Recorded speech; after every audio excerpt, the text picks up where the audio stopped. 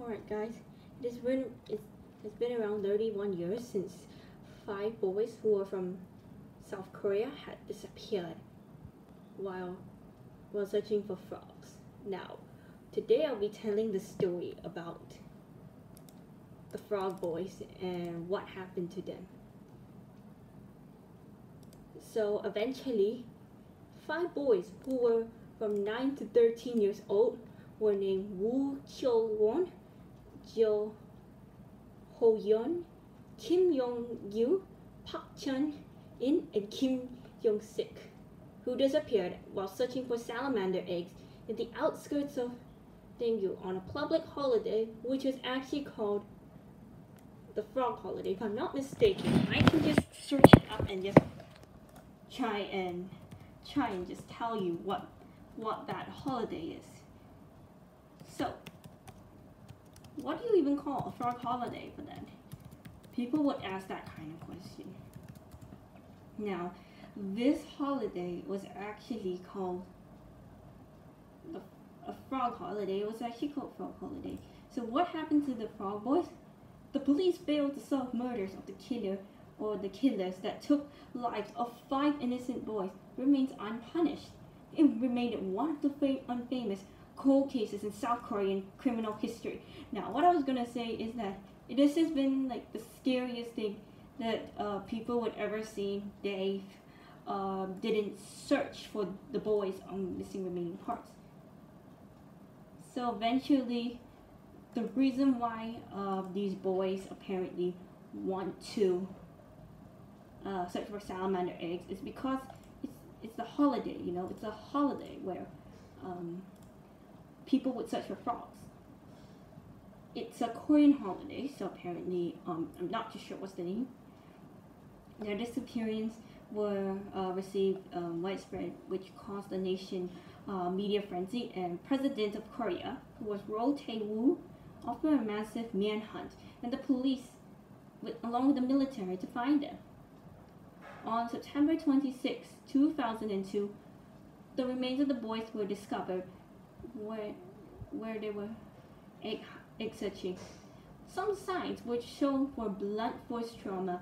The investigation has been conclusive, and the theories about their death, the case remains unsolved as of today. So eventually, this one is a very, very scary story. All 5 boys were from the Dalseol district of Daegu in South Korea. They attended the same elementary school. A 6-year-old 9-year-old Kim Tae-rong left the group to go home and eat breakfast. He returned the group after eating, but he decided not to carry with the remainder of the boys because his mother had warned him earlier not to stray too far from home. Now, what I'll just say about these boys, these 5 boys were alone. These 5 boys were just searching salamander eggs, and apparently what I was gonna say is that there were supposed to be 6 boys who apparently got murdered or killed. This case actually remains unsolved, apparently. So March 26th, 1991 was a public holiday in South Korea for local elections, and the boys decided to spend the day while searching salamander eggs in the streams of Mount Royong in Korea. So eventually the boys never went home, and they were reported missing.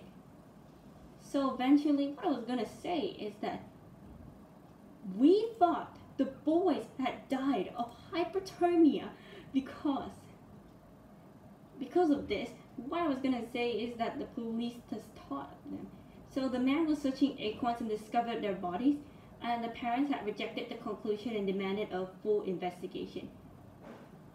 So, in conclusion, the boys had got lost due to the authoricities of their clothes, and they were found tied in knots. The discovery of the bodies of the boys from the village, the boys knew well. The forensics expert found the skulls of the 3 children show blunt force trauma, possibly from metal tools. The police said that the children could have been killed by someone which was flown into the rage. Now, the aftermath was, why would children even wander themselves off? Well, the reason why the children wander themselves off to find salamander eggs is because it's a holiday. Not to mention, not to brag about this, but this one is way worse when I'm gonna say this. This is one of the scariest things that happen to children right here. Now, these things are apparently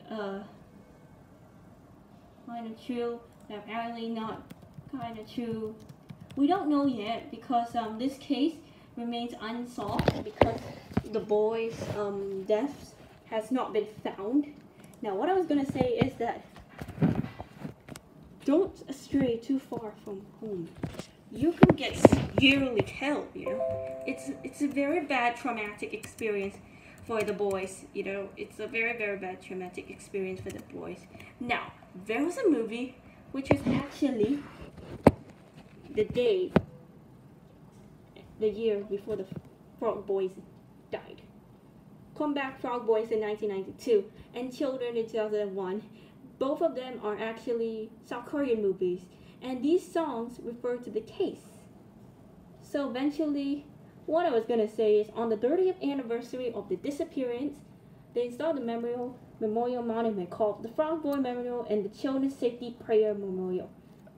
Now, what I was gonna say is that if you're under the age of 18, or some cases you're under the age of 15, you might experience yourself trying to wander alone with your friends.